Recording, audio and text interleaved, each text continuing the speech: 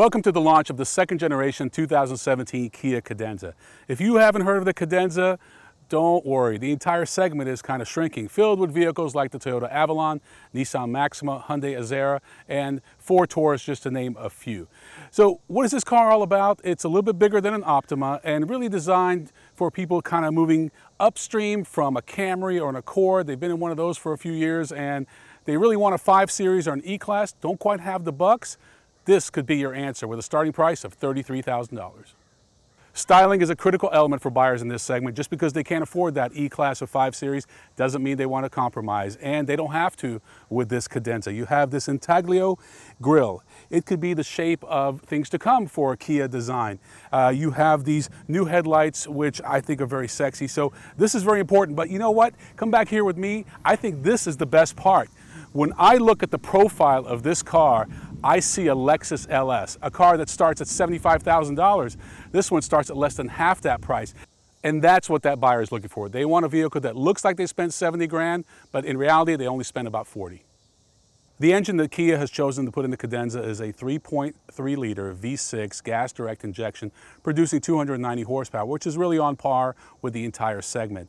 One of the vehicles that kind of stands out in that segment is the Impala, which has a 4-cylinder turbo, and we expect Kia in the next couple of years to kind of follow suit. Both my drive partner and I were really impressed with the Cadenza and struggled to find anything to complain about, but we'll point out a few things. So starting with the interior, you have a great driver's cockpit area. You have 2 big analog gauges. I like that. Proper gauges. You have a 7-inch multi-information display and of course a full color head-up display, which is new for the Cadenza this year, and I think that's great technology.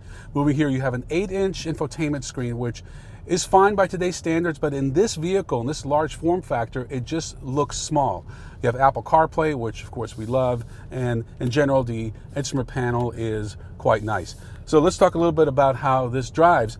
You have, for the first time, an OEM-built 8-speed automatic transmission in a front-wheel drive application, and it shifts quite nicely, but if you're on twisty roads and you need to really get up and go, you're going to want to put it in sport mode. It'll shift faster. You have 3 modes: normal, eco, sport, and a new mode called smart mode, which constantly finds just the right gear for you. You also have paddle shifters, which we found handy on those twisty roads so we could keep it in the proper gear.